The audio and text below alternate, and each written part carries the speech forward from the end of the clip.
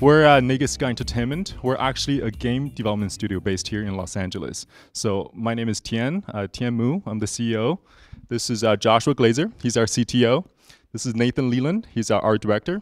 And we have Tarik Soliman. He's our creative director.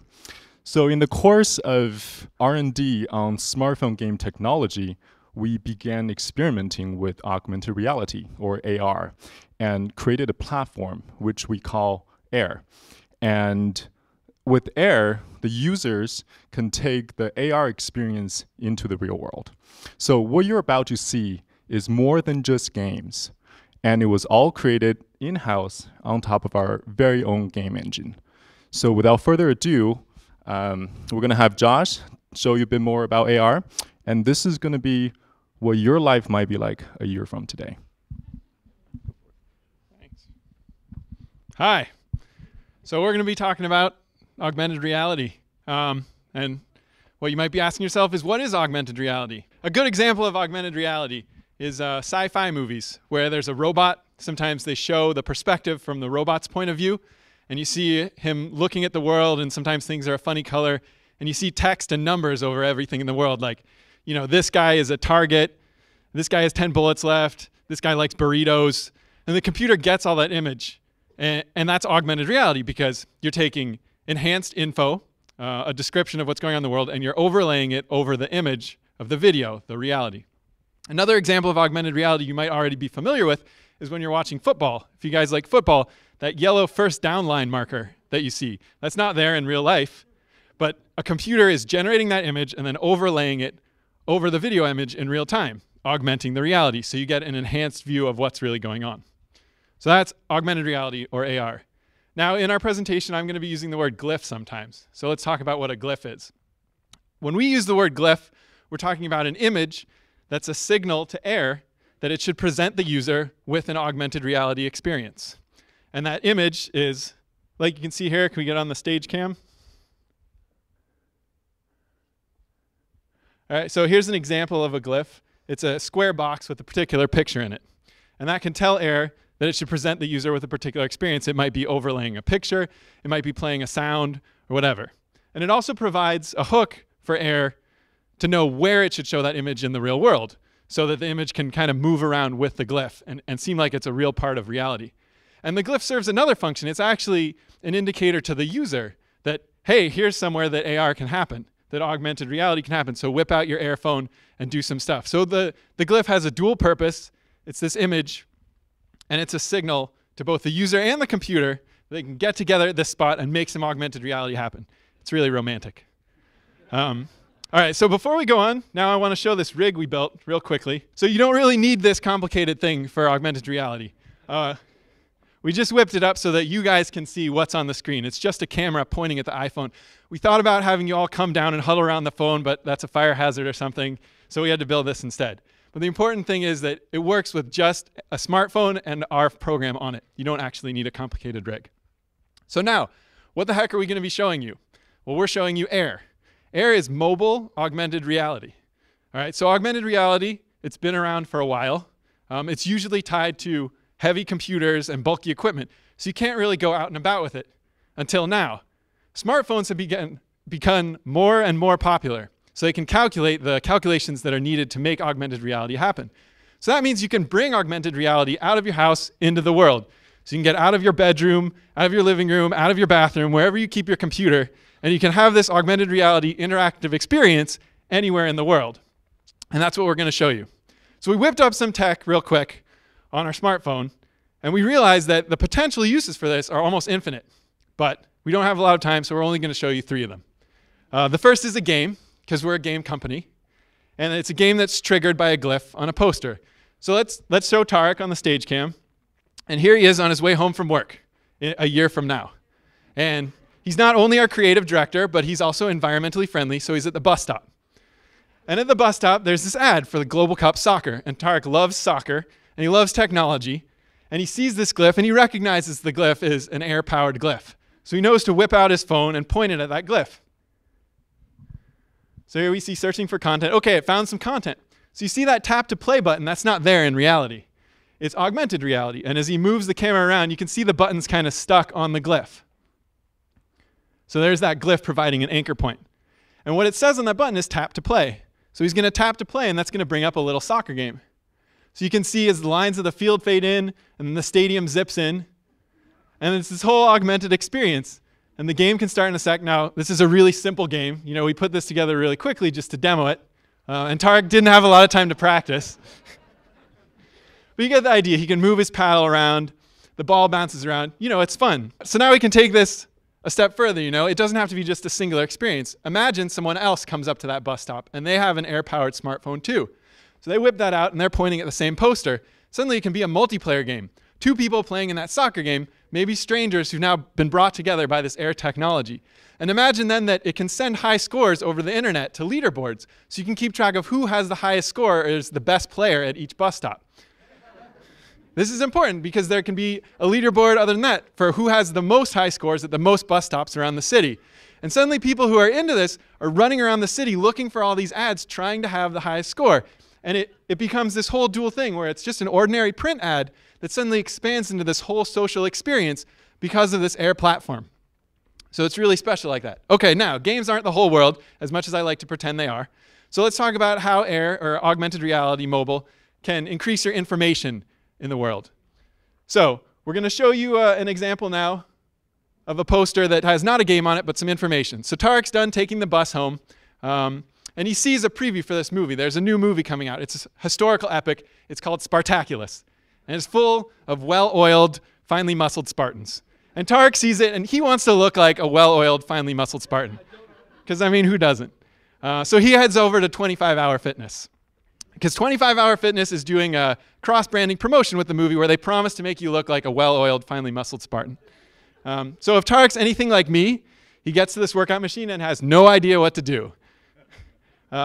Usually workout machines have a little description on them of how you use it. You know, there's some text and some pictures. But with air, it can become a much more interactive experience.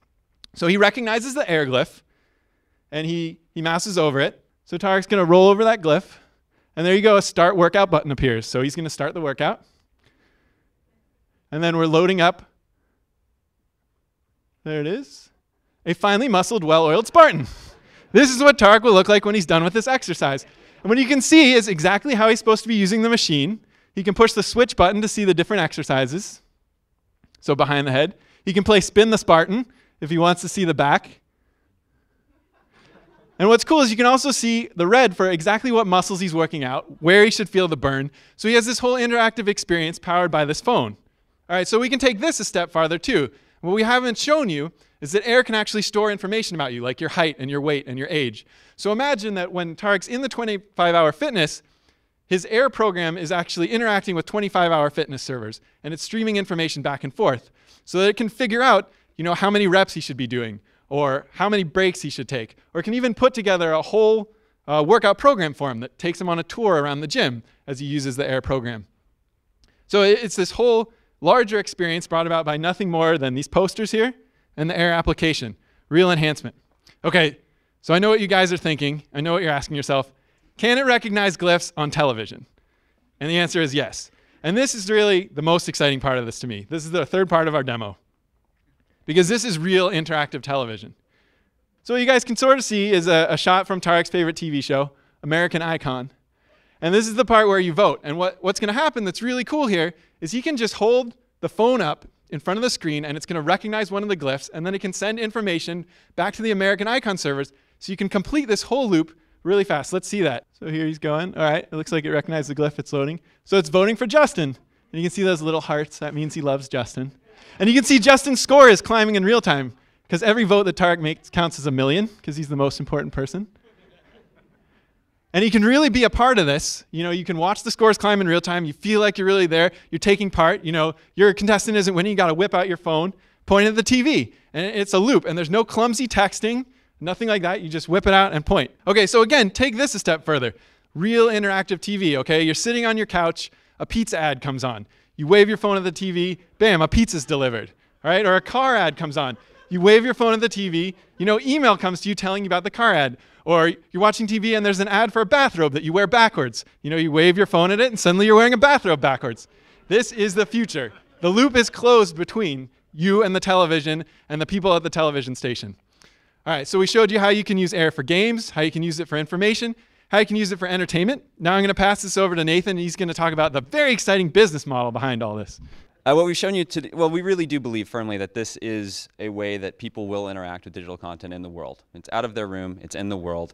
It doesn't take a lot to imagine the buzz that could be generated from 200 people, 300 people converging on a space to look at a super graphic on a building. No one knows what's going on except they're all pointing their phone at this thing. And anybody on the outside, they don't get the experience. The people with the phone do. It's huge. So we've shown you the 3 embodiments here. They're interesting, and Josh kind of touched on where this could go when you start integrating GPS information and time, and maybe both to create moments for people. So the interaction can be customized to the individual based on their usage. Rather than just a blanket kind of content or ad campaign, time on device can determine what you get, when you get it, and how much you get. So if you're a power user and you're just cranking through the stuff, you're running around the city, you're playing the game, they can get content specific to them that they've earned over people that have just kind of touched on it and they're just like casual users. All of that is being logged. So you know, as a content provider, the success of not only the campaign, but the campaign at that location, at that time with these people. You can analyze its success in location A versus location B, and if location B is failing, you can adjust it on the fly. This is digital content. So the glyph remains the same, but tagged to space and place, you can fork it, you can evolve the content to speak to those individuals. So you can adjust your message as needed. And as it branches between ad campaigns and between offerings, you can start to aggregate all that data and you can start doing behavioral targeting. They like, you know, Tarik, for example, likes soccer, likes working out, loves Justin. So, you know, Justin drinks Coke, Tarik might drink Coke. You just need to put the right thing in front of the right people. Not necessarily with your mobile carrier, as long as you have internet with your phone. Like a lot of modern smartphones come with unlimited data plans. So it's just through the internet. It's just a picture. So yeah, no special tech required. I mean, it can be a regular TV show. It's really a function of the glyph, the image, what it's reading. You could print a PDF out of a file that you found on the internet, and it could trigger augmented reality response. So. And Suzanne, just to that point also, this is pretty exciting with the television application because it is a specific moment. Because the servers are open, they're listening to the phone broadcasting its information about the voting. That's a live moment. So if your DVR is, you know, recording it and you're going to watch it 5 hours from now, the opportunity to vote and participate in that moment has disappeared. So it's about creating specific moments in time for people to experience this content. Currently, with the technology that we're using, the graphic has to be visible on your phone, so it doesn't have to be centered on the graphic. Like with that voting option, the graphic was in the bottom left of the phone. There's more advanced tech we can build if anybody's interested, where once you focus on the glyph, you can move off of it, but we haven't built that yet. Yeah, sure, you just need After Effects or some compositing thing, and then you just pop the glyph over it. It's really as simple technology as you can imagine.